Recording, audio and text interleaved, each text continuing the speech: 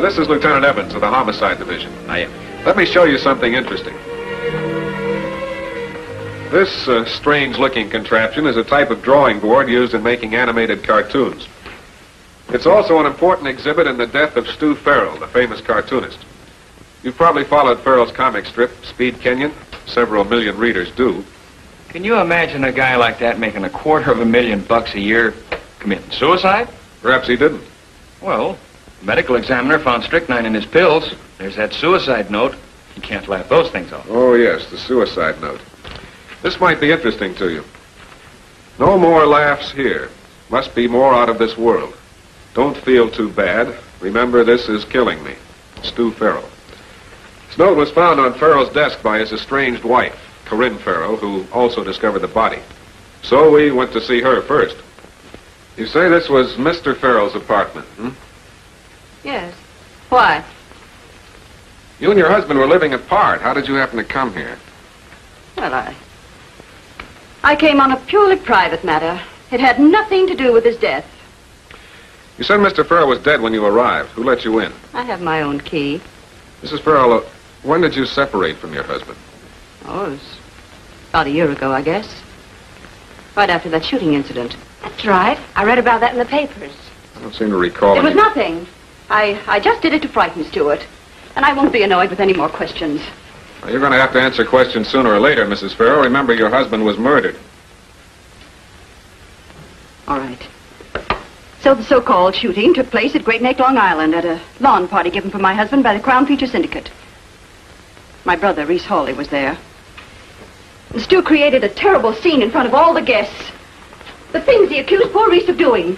According to the newspapers, Brother Reese has a hobby of signing other people's names to bank checks. Only my husband's.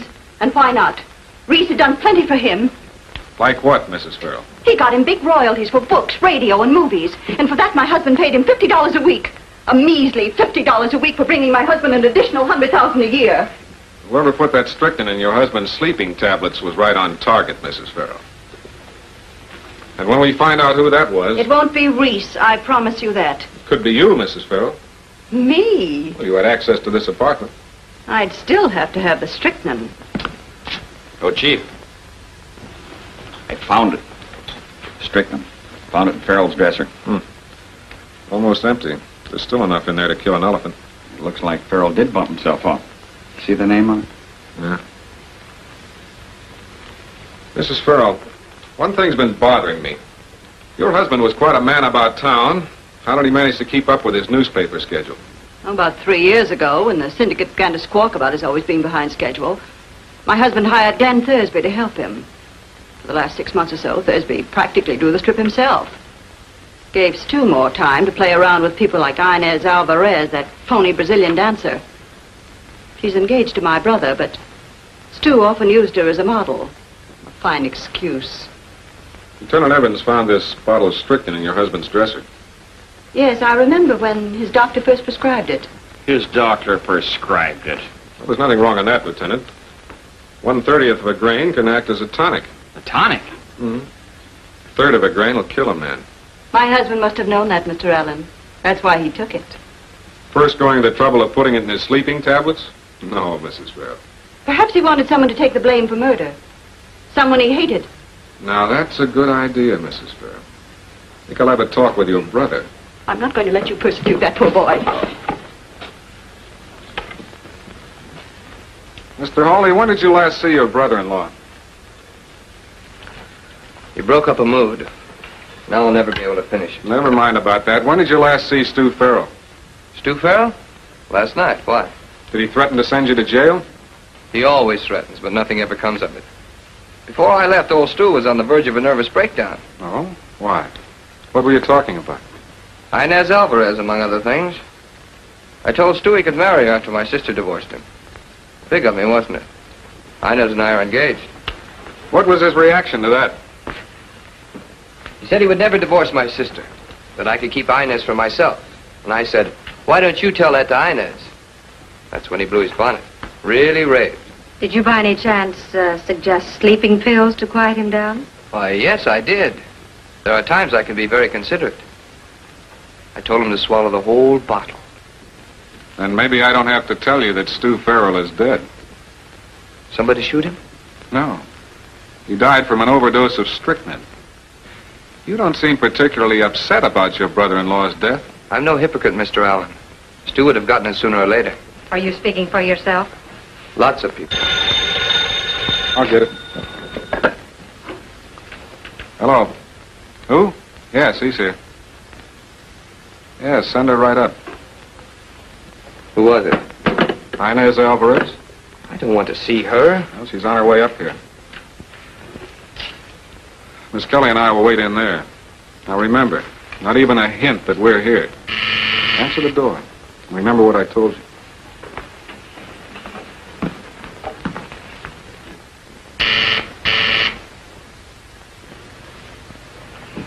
To Reese, from one great guy to another, Stu Farrell. They were actually fond of each other at one time. Are you alone? I'm always alone. Even when I'm with you, dear. What's on your mind? I'm leaving town tomorrow. Well, goodbye. And good luck. Is that all you got to say? What's gotten into you? Nothing, darling. Am I not my usual sweet self? I don't get it. There's nothing to get. Understand, darling? No, I don't. You said I could have some more money if The doctor warned you not to get excited, my I hate to break this up. Well, who are you? Say, what is this, a frame-up? I had nothing to do with it, darling. What kind of money do you want from Hawley? The money that's mine. The money he borrowed from me. When did he say he'd pay you? When Stu Farrell dies?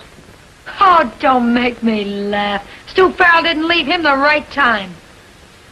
Well, don't you believe Hawley will get a large sum of money from his sister in the event she inherits Farrell's estate? You mean if she inherits the estate?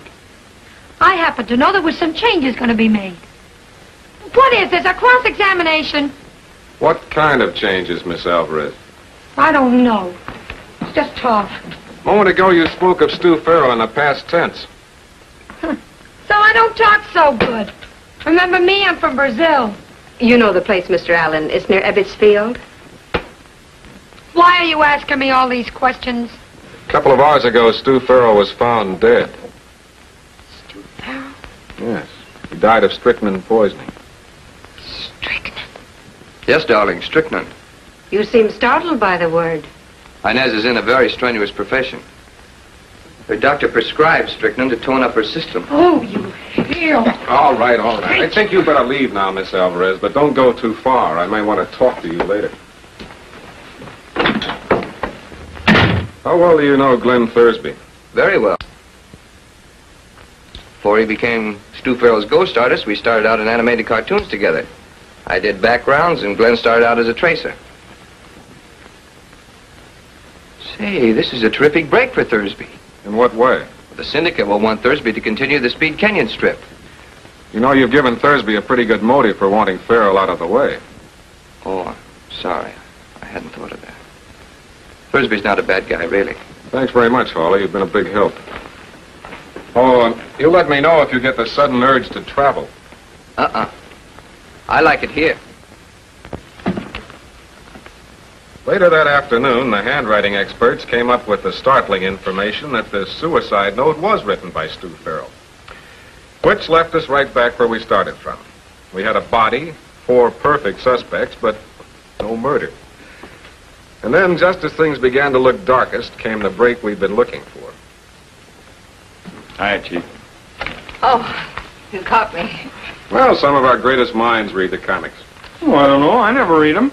Natch?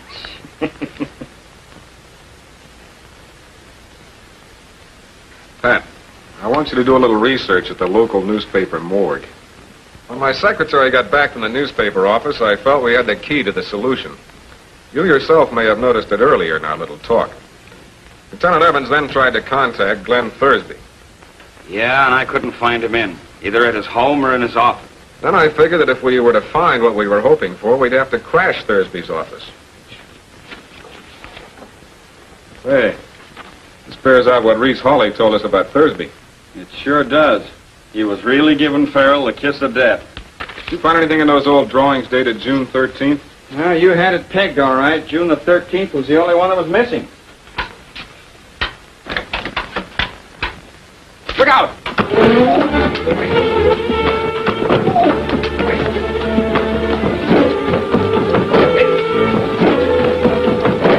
Come on. Knock it off. Oh, you'll never get away with this. So will you. You Glenn Thursby? What about it? What about it? What about hitting me over the skull? Me, a lieutenant of homicide. A lieutenant of... You're cops. Why didn't you say something about it? Didn't give us a chance. You're a little too impetuous. Where are you going with the traveling bag? Las Vegas. Why? Las Vegas? All by yourself?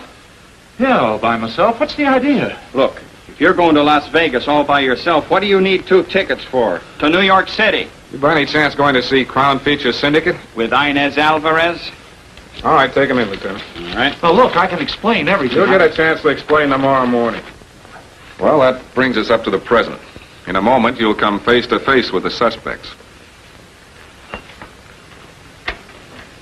Miss Kelly, have the people arrived? Yes, they're here. All right, bring them in, please. Oh, Lieutenant, will you bring Thursby here? Right. Excuse me. Stephen Allen speaking. Yes? Oh, is that so? All right, let me know the minute she can talk. Thank you very much. That was the emergency hospital. Inez Alvarez had just been brought in unconscious after an automobile crash. So that eliminates her for the moment. However, we'll go on with our other suspects shortly. Now that you're all here, I intend to prove beyond a shadow of a doubt that Stu Farrell was poisoned by one of you. Mrs. Farrell, your late husband's attorneys informed me that Mr. Farrell was preparing to change his will, leaving you almost penniless. As it stands now, you don't have to worry the rest of your life. That is, provided you had nothing to do with his death. Isn't that a bit ridiculous? You know, it was I who called the police. Switchboard operator saw you come into the building. How would it have looked if you hadn't called the police? Thursby, inheriting the Speed Kenyon cartoon puts you into the big money, doesn't it? Makes you quite a celebrity. Oh, yeah, it's too bad the Crown Syndicate's keeping it a secret. Maybe you don't read your mail.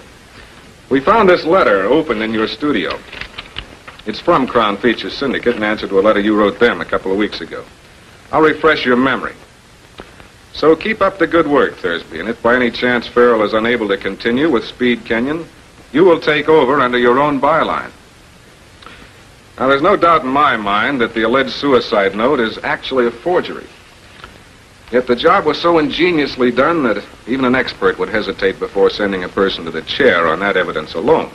There's a brilliant speech. How do you intend to do it? You've got quite a treat coming to you, Thursby. You see, Farrell did write the suicide note. Now, Barr, Mr. Hawley, I wonder if you'd write a short sentence and sign your name for me, please. Certainly.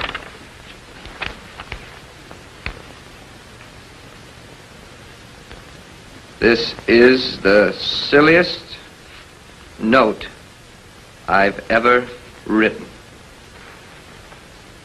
Reese Hawley. Lieutenant, will you step behind the screen and see if you can make a copy of Mr. Hawley's handwriting and signature? Thursby, when did you start working for Stu Farrell? About the middle of January. That studio you occupy, is it yours or did it belong to Mr. Farrell? Farrell was paying for it. I see. That's because he also used it as sort of a storeroom, huh? Oh, thanks, Lieutenant. Yes, they look almost identical to me. I doubt whether anyone in this room, with the exception of Lieutenant Evans and Mr. Hawley, could tell the difference between them. You're probably wondering what we have hidden behind that screen. I won't keep you in doubt any longer. Where do you want this, Chief? Let's put it down. All right. Hawley, have you ever seen this type of drawing board before? Why, yes, they used them at Animated Cartoon Studio. Whoever wrote the alleged suicide note used this method to trace it. As you can see, the light under the glass panel makes Mr. Hawley's note transparent and very easy to read. Thursby, how large do you draw your cartoons for newspaper reproduction? Twice the printed size. Why? Because Stu Farrell's so-called suicide note was twice the size of his normal handwriting. A few moments ago, you probably thought I was insane when I said that Farrell did write that note. Miss Kelly, will you tell us what you found in the back newspaper files? Stu Farrell wrote the suicide note as part of the continuity for the Speed Kenyon cartoon. You remember that continuity, Thursby? How could he? It was conveniently missing from his files. Perhaps Thursby doesn't remember the strip's continuity at that time. It was drawn before he became Stu Farrell's assistant. But you remember that panel, Hawley. Panel? What panel? The last panel missing from the autographed Speed Kenyon cartoon hanging on the wall of your studio. There's no panel missing. No? Well, this is a photostatic copy of the newspaper reproduction of the original strip. It includes the last panel with the suicide note. You cut that last panel from the original drawing and traced it. Oh! Let me have that. You're wrong. It was I who left the suicide note. Oh, I believe you, Mrs. Farrell. But it was Hawley who wrote it and gave it to you to use at the proper time. You see, your brother had no way of knowing when Stu Farrell would take those sleeping tablets. But all you had to do was wait until he did and then plant the note. Yes. I think this is all the evidence we'll need for this case, Lieutenant. You see, crime, even when it starts with comics, always winds up in tragedy for the criminals. Thanks for being with us. You're always welcome. We'll hope to see you again soon.